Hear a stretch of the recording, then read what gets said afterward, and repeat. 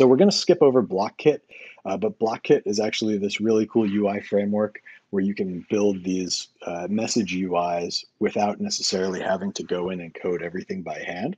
A BlockKit Builder is Slack's visual prototyping tool that you can use if you want to build more complicated integrations that aren't just, like a message comes in and we're going to respond with this message. We're going to do a very simple integration today. We're not going to do something sort of visually interesting. But if you do want to do something like that in the future, I definitely recommend checking out BlockKit Builder. It's this cool interactive product that gives you access to this framework so that you can actually see the code that's being generated by the UI that you're building in real time. So here's the anatomy of a Slack message. You can see there's a lot of different, I see John says BlockKit is awesome. Great, love it. Glad to have some backup on that. So you can see that the Slack message is made up of different sections separated by dividers. And then you can see that there's also these accessory sort of like icons or pictures that you can add to a particular message. And then at the very bottom, you can see the green box corresponds to an action. So there's different elements that a user can interact with if you want to get back some information from that user. So it's not just IRC, here's some text. It can actually get quite a bit more complicated, and BlockKit definitely helps for that.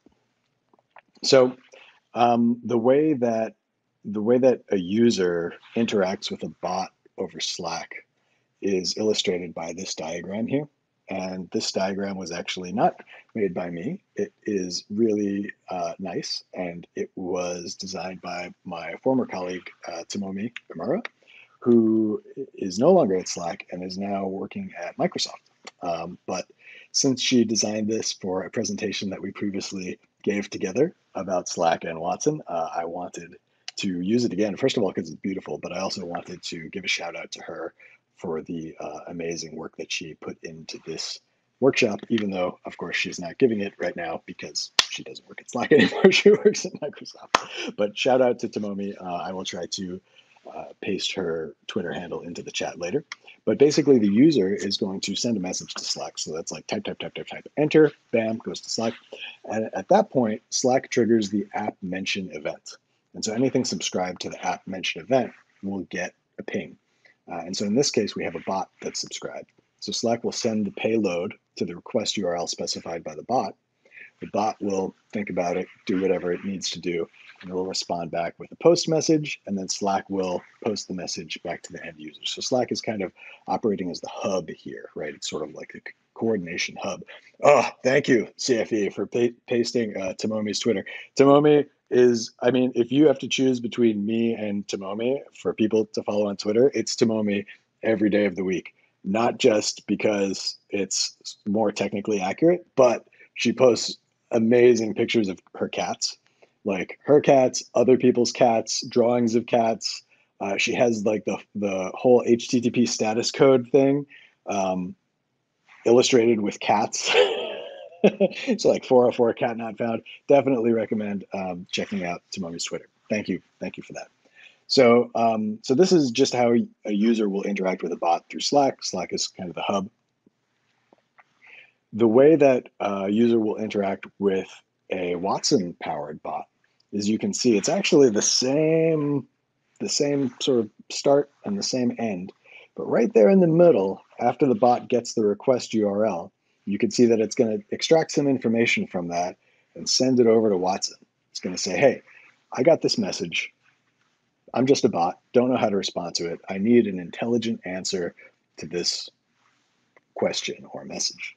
And then Watson will be able to use either a custom machine learning model, or in this case, we're just going to use a very, very basic customer service skill that's already been trained. It's going to process that and return a result to the bot. And then the bot is going to return it to Slack, and then Slack is going to return it to the user. I see Elaine says, here for the cats. Elaine, I have to break it to you. I have close to 0 cats in this presentation. I hope you're not disappointed, but I hope that Tomomi's Twitter will keep you satiated for the next few minutes. So this is how we're going to add Watson into this integration. Now, previously, The way that we did this is we actually had a glitch project.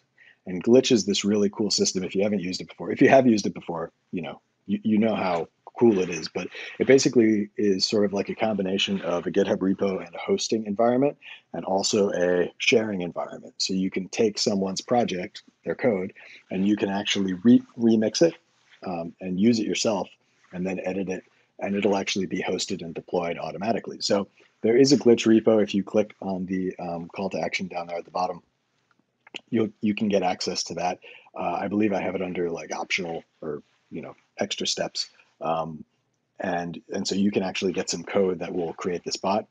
In this lab, what we're going to do is we're going to follow the instructions to make an integration between Slack and Watson a little more tightly coupled using the Slack Watson integration.